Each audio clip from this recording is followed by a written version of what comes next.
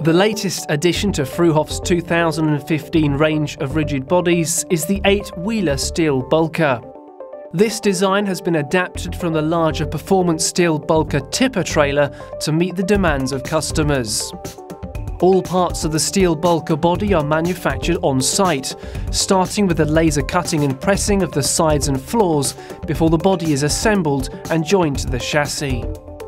The body is manufactured in Hardox 450 with an electric flip sheet fitted as standard, while various body designs and metal thicknesses are available. After the body is joined to the chassis, the final components are added: mudguards, the cover sheet and the hydraulics, before going through the 100-point quality inspection prior to being released to the customer. Currently undergoing full European type approval on all of their rigid bodies, Fruehauf are working closely with the major truck manufacturers, TÜV Rheinland and Vosa, and are now fully European type approved for N3 and N3G chassis in the UK.